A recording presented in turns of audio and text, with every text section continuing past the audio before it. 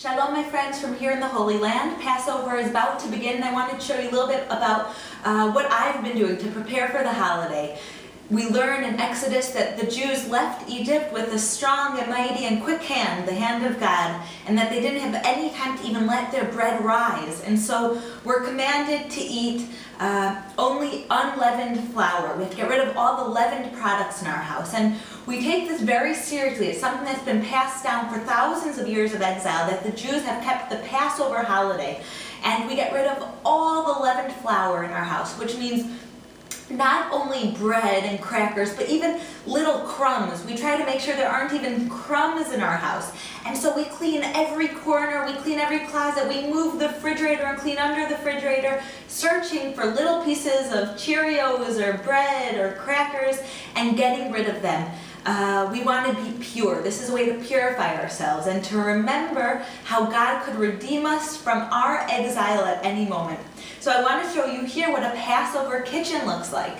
You'll see that we not only get rid of the crumbs, we not only get rid of the bread, but we want to make sure anything that leavened products have touched, that they're covered. So when we eat our Passover food, the unleavened bread, they're not mixed at all.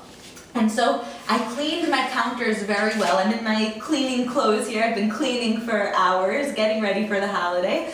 And I not only cleaned the countertops, but even covered them to make sure even if a teeny tiny speck of bread exists, that it won't mix with my Passover food.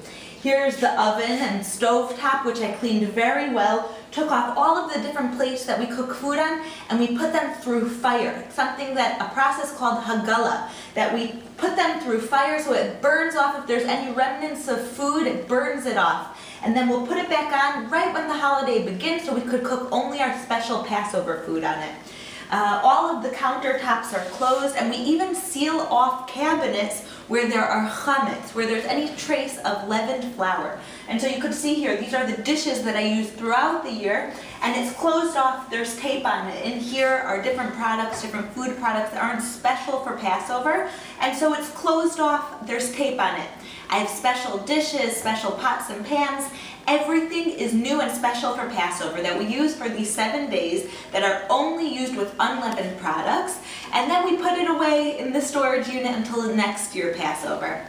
So this is a special time where we're carrying on the traditions of the Bible, living the Bible, bringing it into our home, and it's something that the children help with as well. My children have helped me clean and cook and prepare, and we search for any chametz, we search for any leavened products to make sure that there's nothing that remains in our house.